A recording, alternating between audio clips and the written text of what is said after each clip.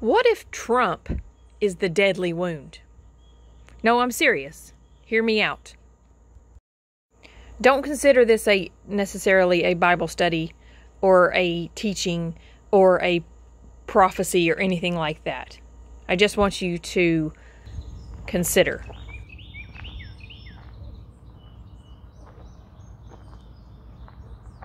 Thank you for joining me at Berean Bible Journeys, where we use the context and the original languages to verse map the word. Today we're going to be verse mapping Revelation 13 and 3, but we're actually going to look at the whole chapter really quickly. The name of this verse map is The Deadly Wound from Revelation 13 and 3. And as I said, we're going to look at the whole entire chapter. It's not that long. So here we are in Revelation 13, and I printed out the whole chapter from Loose Leaf Bible on this nice clean white sheet of paper, because I was going to go with just using my Bible, but as you see, it's kind of scribbled all over, and I was afraid you wouldn't be able to see that. So we can look at the whole chapter here in one glance. And what I want to point out right off the bat is here at the end. This is the end of chapter 13. Talks about the mark of the beast, right? And he's causing everyone to receive a mark. And we know that the defining characteristic of the mark of the beast is that the person that has it is able to buy and sell, or vice versa. If they do not have it, they are not able to buy or sell. So that's the defining characteristic. And we see that happening right now in our world. And you have the whole camp that says, well, it's not actually it yet. If it is not, it's pretty close, and somebody better hurry up and jump in there if this isn't it, because it sure looks like it. Walks like a duck, talks like a duck, as they say. It might be a duck. If you are brand new here, let me refer you to a couple of different videos on this channel. This verse mapping one right here talks about how the mark could be spiritual or physical, or possibly both. Who will worship the Antichrist or the beast? This one speaks about, does all mean all, in the verse that says all will worship him. This one speaks about the Antichrist or the beast being a system and not necessarily just one person. And then finally, you need to know about the strong delusion that is being put out in the world right now so that you can avoid it. And I just found this morning, and this is Israel's Green Pass stipulations that they have on their website. And if you look at this, any reference to the vaccine gets translated as mark or sign. You will have to have this mark for this amount of time. This is explaining how long their mark will be valid from such a time as they have the illness or get their vaccine or whatever.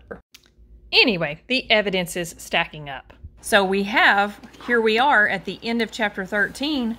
Well, what about the rest of chapter 13? What about this first beast from the sea and the deadly wound and the 42 months and the beast from the earth and the image of the beast?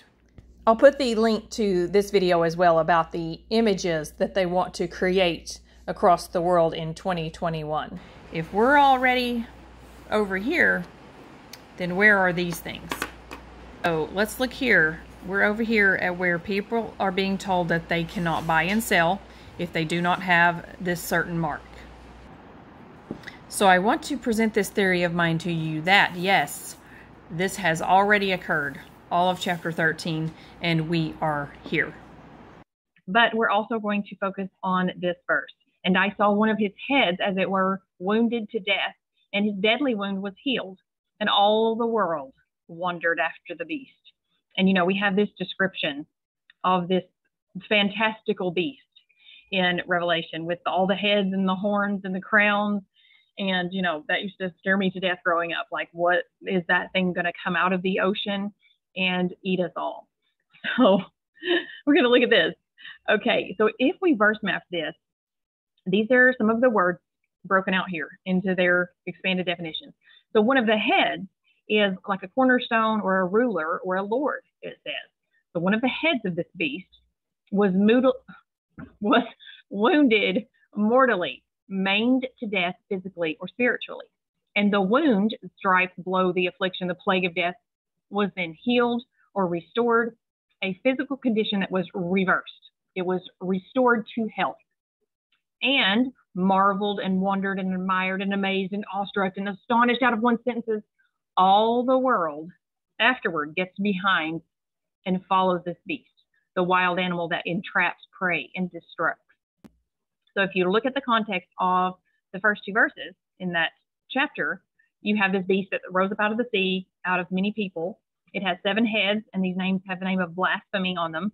10 horns with 10 crowns, like a leopard, which represents Germany, a bear, Russia, and a lion, Britain. And the dragon, Satan, gave them authority and power and a seat to rule. I have some other videos. If you're brand new here, you might want to watch these, the beast system, the mark, the image of the beast, so that you can get an idea that maybe the Antichrist or the beast is not this one single person. Let's say it's a system with some major headliners in there, perhaps not one single actor, okay? Which I always thought it was. I mean, you know, I watched Left Behind, didn't you? Babylon, the Bible speaks of this Babylon system throughout all of Revelation and in Daniel 7. And it's a figurative city, okay? This beast is made up of different countries and rulers and entities. And this Babylonian system has been ruling since the time of Nimrod and the Tower of Babel. I have another video called Come Out of Her. If you go watch that, you will see the history of this evil system. There have always been Antichrist and the Antichrist spirit that twists the word and perverts the gospel and profanes his law and his holy days. And, you know, we're told in 1 John 4 and 3 that the Antichrist is in the world already, even back then, at the time of Christ. But there is one ultimate Antichrist, which is Satan, that old serpent, the dragon. And in the last days, this Antichrist system will be revealed. And we are told to come out of her, okay? Separate thyself from this system. In Revelation 13, we see this beast, this Antichrist system rising, okay? And the last evil thing that this system enacts before being destroyed by God Almighty is the mark of the beast. So we can see this becoming clearer as it's coming to fruition. So where are we? When I started looking at this, I'm looking over here at this mark of the beast part, and we can see the technology is available now to mark our hands and our foreheads. Yes, there's one video that I have called A Mark in the Right Hand or the Forehead that says that it could be a spiritual mark, and it could be. But we can see this happening where we have this technology available where they could also physically mark our hands and our foreheads, right? Some countries have already locked down their citizens and are requiring this certain thing in order for them to buy and sell. And since the patent is already approved for this number right here, and it includes the technology to mark you with bioluminescent light known as luciferase, we must consider the possibility that we are well into Revelation chapter 13 with prophecy coming true. All right, so we've got this beast out of the sea, and it comes up. And we already talked about that. It's a beast system of government and country. And Satan, the Antichrist, is told to us in Revelation 20 and 2 that that is the dragon. Okay, and we saw this deadly wound of his.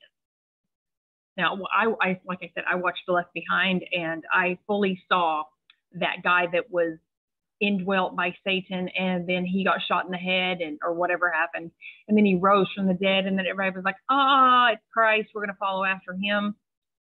Maybe not so much it's going to be like that, but more there's this system that got a deadly wound. Then it goes through the timeline here of 1,260 days, 42 months. Revelation, I have learned, is not in order, okay? It's not then this, then this, then this, then this, all the way through. It actually repeats itself several times. The story gets told different ways. We know this is not the only time that God has done that. So in Revelation 13, this is kind of like an outline. The first beast rises, And the beast is made up of ruling entities or countries or kings. One of the heads of this beast, one of the rulers of the countries in the Antichrist system, has received a deadly wound. And those whose names are not written in the Lamb's Book of Life are all amazed and marvel and wonder after and get behind and follow the beast. And then the second beast rises and picks up right where the first beast left off. Same power, and it resurrects, in a sense, the first beast. And the second beast causes the earth dwellers to worship the image of the first beast. And the second beast launches the mark of the beast and restricts people's ability to buy and sell who will not take the mark. Okay. So what happened in here in between the first beast and the second beast? Well, the beast had a deadly wound that was healed. So I started looking at this. The last trump, right, is a iconic symbol of the end. Trumpets is, of course, a sign of the end times. There is a holy feast day called Feast of Trumpets or Day of Trumpets. That is the day and the hour which no man knows, that will probably herald the coming back of Christ. It's also when all of the kings were crowned. So that is something that will get fulfilled, I think, on the Day of Trumpets. We recently had a presidential team here in America called Trump Pence. And I don't know if God has a sense of humor or what, but you can't escape the fact that all of this is now happening after Trump Pence has been in office. And we also have a group of people known as the Gates, I call them the Gates of Hell, that are helping create this mark. They are fully creating and implementing this thing. And the next advancement of the mark, if some people say, oh, this is not it because it doesn't have this, or this, or this can't be the mark because this hasn't happened, or well, okay, whatever. But the next advancement of this mark is created with the dot luminescence tattoo that is created with an enzyme called luciferase. And I have another video about that. I mean, it looks like a duck, walks like a duck, talks like a duck. I mean, it might be a duck, right? So what about this man called Gates, who preaches depopulation through vaccines, whose foundation has made it their mission to help poor, dying, malnutrition children by vaccinating them repeatedly with his free vaccines? What about Dr. Fauci, his name actually means sickle, as in the angel that thrusts its sickle into the harvest, the evil from the earth? Consider the 4 companies that are creating these sharps, and compare the 4 angels in Revelation that held back the winds until the servants of Yah were sealed in their foreheads. 4 companies, 4 angels that enact death upon 1/3 of the planet. Is it a coincidence that the sharp contains ingredients that defile your body, your temple, the 3rd temple? That the Most High, the Most High considers these things an abomination. The abomination of desolation comes to mind. And there are many reports that reactions include severe menstrual issues and miscarriage, horrid side effects, and death. The abomination of desolation actually means barrenness. Barrenness, depopulation. I mean, you have to look at these words. So we had this beast system that promoted lawlessness, abortion. It covered up trafficking, pedophilia, war, drugs, among other blasphemous agendas that have just gotten worse and worse and worse. And this beast system was long in the making. It's been taking a long time to set this all up. And it was well on track to completely enslave humanity. And then an upset came when Trump was elected instead of the possible whore of Babylon. Right? Remember, that was a complete upset.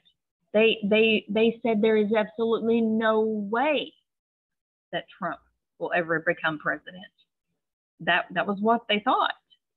They were very cocky and very sure that they were going to walk right on with this agenda of, it was Agenda 21 was it was another year before that, and then it didn't happen, and then so they changed it to Agenda 21, and then Trump happened, and then they've changed it now to Agenda 2030. So the agenda is there. You need to go look at it. You have this second beast that has arisen, and he picked right back up where the first beast left off.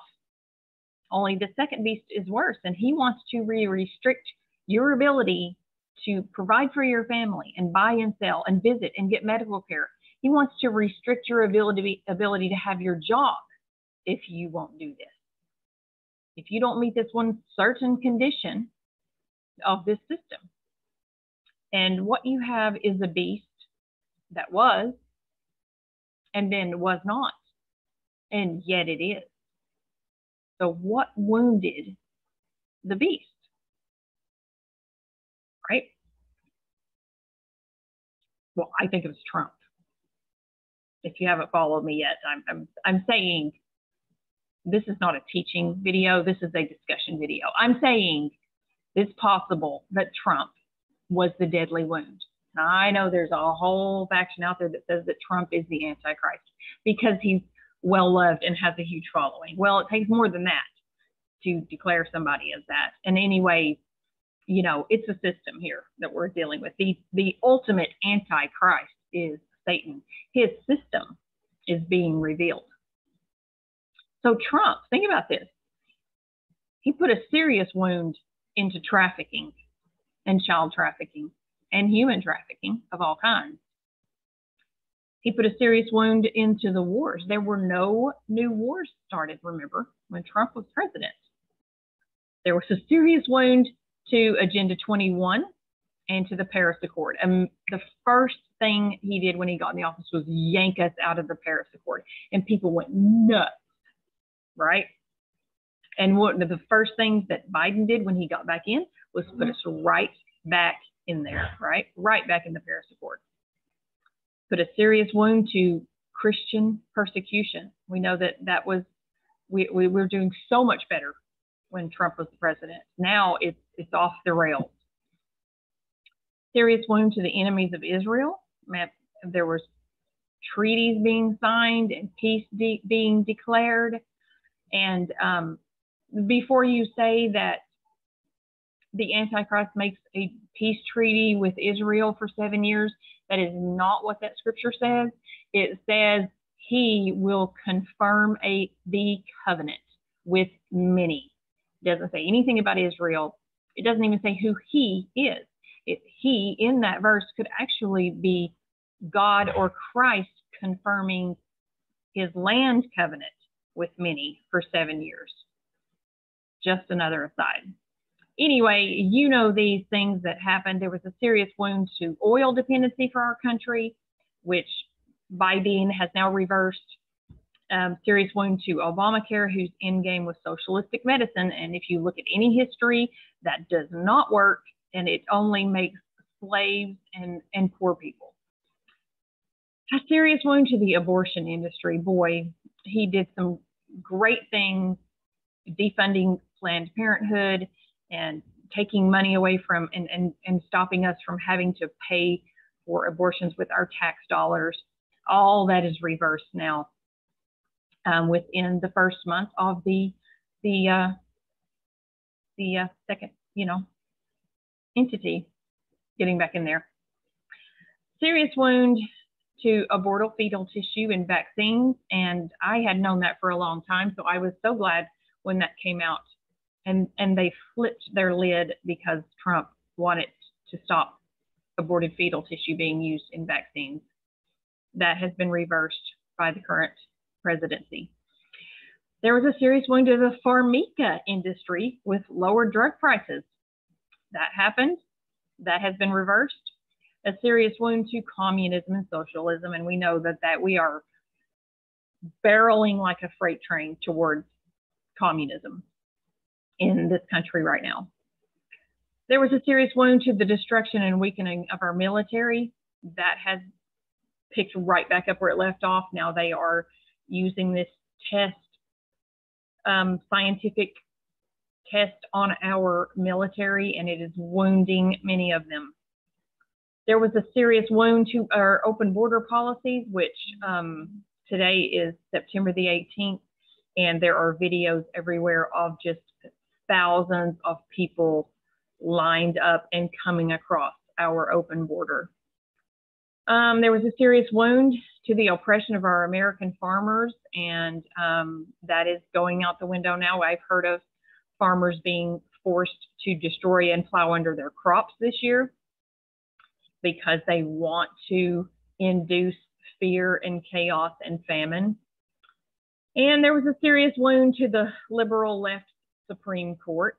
You know, we recently just had Texas that came out with their heartbeat bill, and the current administration considered that a tragedy that babies were not going to be killed after 6 weeks or after their heartbeat was detected. That was a tragedy to them. If that's not anti-Christ, I don't know what it is. I'm not going to belabor the point. I mean, you guys can go look this up, and you know what's happening in our world and in our country. And I just wanted to just throw this out there at you because I want to see what you thought. If maybe Trump is the deadly wound. This is the whole chapter of Revelation 13. And you know, you need one of those big arrows that says, "You are here. We are here, or swiftly approaching here." And so we've had to have somehow missed the beast and it being wounded, and the beast, the second beast, to get to this point. Do a summation here of this entire thing, and I might do a longer video that goes along with this to explain in more detail. But if we just sum this up, we have this beast that comes out of the sea in Revelation 13:3, and it has these heads, these horns, and it was wounded to death, and then it was healed, right? There's one of the heads of this beast that is wounded. So if you aren't aware that there's a whole worldwide system that is ruling the world, that is not made up of nice people, it's Babylon is what that is. That is what we're dealing with here. You might want to go research that a little bit, but say one of these heads of Babylon has been wounded. And here's the worldwide, some pictures, images of this worldwide system. You know, the UN, the G7 conference, the Paris Accord, these world organizations that are deciding things for us. So we had this man become president. He became one of the heads of the beast. And there was a lot of speculation at that time.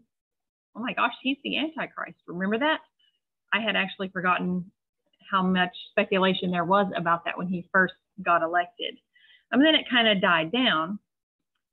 And you remember at the end of his term, there was absolutely no way, they said, that Trump could ever become president. There's a whole video compilation of these heads and Hollywood people saying, absolutely, Trump will never be president. But he was, much to their chagrin. And then after Trump became president, even, remember this shadow government of Obama following Trump around, meeting with heads of different countries and still trying to rule from behind the scenes. He even bought a house right there in Washington. That's against like protocol, really. And then kind of lurked around in the shadows. So the reason so many people got behind Trump was because he offered hope. People saw a way out from under this tyranny and this rule. They saw a way of justice that was coming back to the forefront. They saw evil things being addressed. They saw religious freedoms and freedom of speech being championed again. It was looking grim for the beast. I mean, he was taking a blow there. Remember, the only other person we know of that actually spoke out against the beast was this man here, and we know what happened to him. So we saw this head wounded, right? And then it was healed. Here comes Biden back on the scene. And this was a quote. "You saw in Trump an unwinding of actions and policies of the Obama administration," says Mark O'Gorman, a professor of political science and environmental studies at Maryville College in Tennessee. And now Biden is starting to rewind. He is rewinding and resurrecting the first beast. Feeling a little nostalgic about the Obama era in the White House, President-elect Joe Biden is bringing it back. Biden formally introduced his newest slate of employees and appointees to lead government agencies and policy making next year. And the list looks like a reunion of veterans of Barack Obama's time in office. Throughout the 4 years of Donald Trump's presidency, Joe Biden spent significant time reassuring American allies around the world that Trump's America is not who we are, and pledging we'll be back. We'll be back to what? They were pledging that they were going to be back into the system. Like, this is just a temporary wound. We're going to be back. Trump's 2016 election seemed to have been the final nail in the coffin for the idea of a truly liberal international order with the U.S. as a benevolent leader.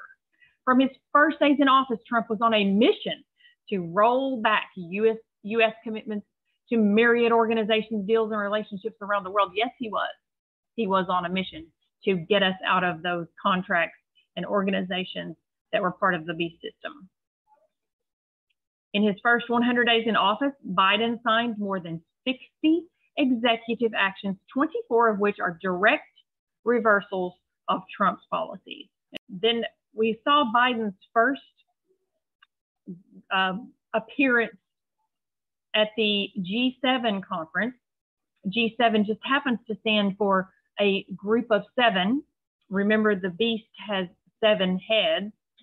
And this says the U.S. global approval rating has improved significantly with Trump gone and Biden at the helm, particularly among close allies in Europe. And you see, there was to be a meeting at Camp David of this G7 in 2020, and it was canceled. And then it was not held until the next year when Mr. Biden could be in charge. So when I started looking at this, I mean, like, could these people be the first and the second beast? I mean, this seems kind of like a little outrageous. And I felt a little bit of hesitation at saying such a thing, even though if you Google Obama beast, there are lots of speculations about that being true. And so I did Google that. And the first thing that came up, like, knocked me on my rear. And I don't know if you have connected this or not, but Obama's car that was created for him during his presidency. Do you see this right here? What's the name of his car? His car is called the Beast. That was the first car like that was created for Obama, was presented to him, nicknamed the Beast. It's 18 feet long. I don't know why they wanted to put that in there, but it just happens to be 6 + 6 + 6. Just a little added aside there. And here's Obama and Biden riding in the Beast. Here he is. He arrived, it says, departure from tradition. He arrived at in his own highly secured bomb-proof vehicle, the Beast. I about fell out. And then he said, at the end of his term, next year, I've got to give it up. I'm saying goodbye to the beast. And then this article, Joe Biden gets the beast, right? Okay. And then last but not least, this is Biden's inauguration, where the news reported that at least 7 heavily armored presidential limos nicknamed the Beast were seen driving through Washington, D.C. It is not clear which beast Biden and Harris were each in. I'm done now. So if you look at the scripture that talks about this second beast, Revelation 13 and 11, and I beheld another beast coming up out of the earth, and he had 2 horns like a lamb, and he spake as a dragon. So if we look at that just a little closer, I beheld another beast coming up, or rising from a lower place to a higher place. You know, Biden used to be the vice president, and then he became the president. Out of the earth, a country, this inhabited region, and he had 2 horns, which are symbolized as instrument of power, like a lamb, like an innocent, gentle lamb. He's so frail, you know. And he spake, which this can also be translated whispered, as a dragon, which can also be translated as a snake. That word dragon, a dragon or huge serpent, exercising his subtle, indirect impact on heathen governments and powers and accomplishing his hellish agenda from behind the scenes. A type of serpent was believed to have incredible insight and able to spot prey in any hiding place. So I don't know if you, surely you have seen this, but I'm going to show you the video real quick. Let me get it here.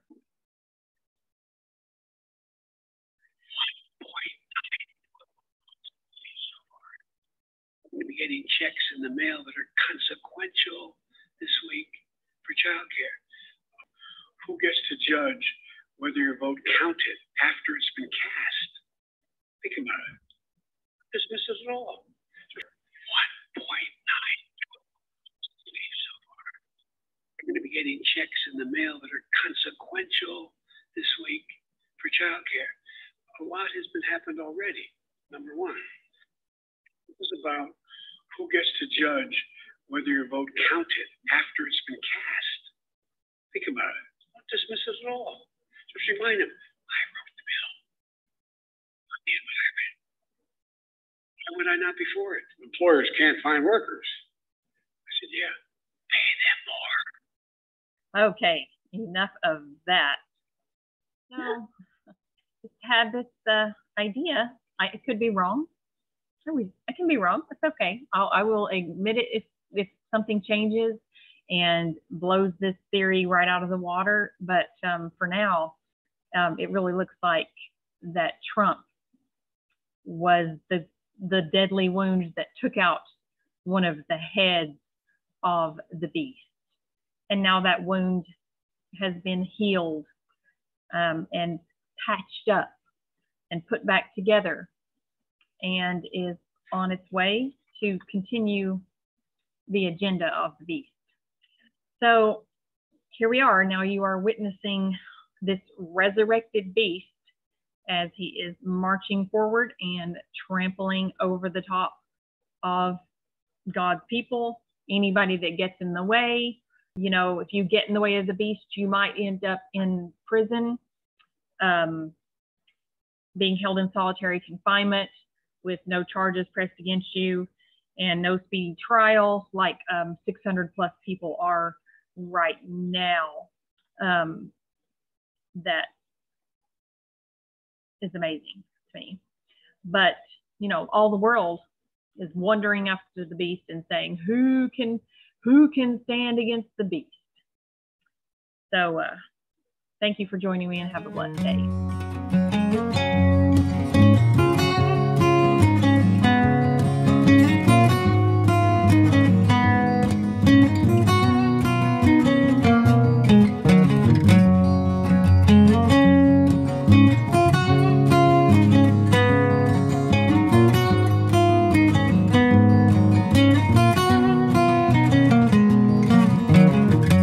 Okay, Okay, so you were listening to me talk about the beast come out of the sea.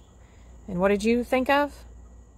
Well, I thought that literally the beast was like Bowser. Who's Bowser? On, you know Mario? Yeah. Well, he's on there. He's the bad guy. Oh, so it would look like you think Bowser. And he has those two horns. Don't Right. you know how he has those two horns? I could see that. Yeah, I see what you're saying.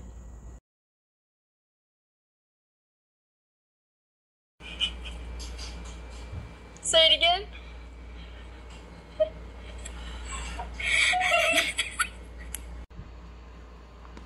I have never heard that. I've never heard that. How? Stop. Okay, are you sure you can continue? No, I'm not. I'm seriously gonna fall out before I can see it. Please! Okay, got it. I get it.